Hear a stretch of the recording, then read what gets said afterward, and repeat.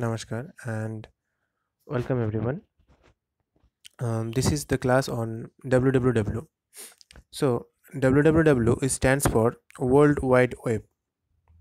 Generally, www is a collection of web pages which are stored in a web server and connected with each other through the internet. Here we have to remember one thing, that www and web is not same thing. www is www is the service of a web, and web is the platform of that service. So we can say that web is a large thing and www is the part of that large thing. Now there are some protocols on www. So first, that means the what are protocol.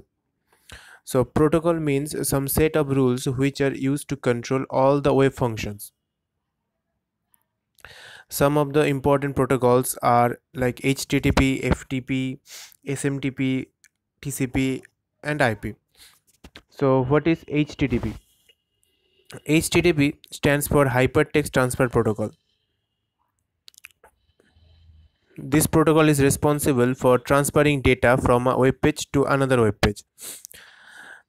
There is another protocol called HTTPS, which means a secure hypertext transfer protocol.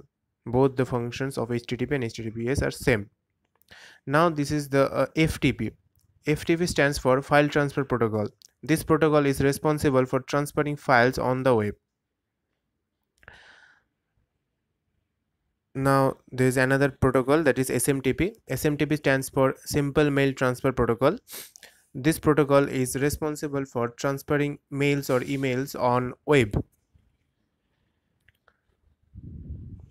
So there is the last protocol, or this is TCP and IP protocol. The TCP and IP stands for Transmission Control Protocol or Internet Protocol. TCP used to communicate over a network, and IP used to divide the data over small packets.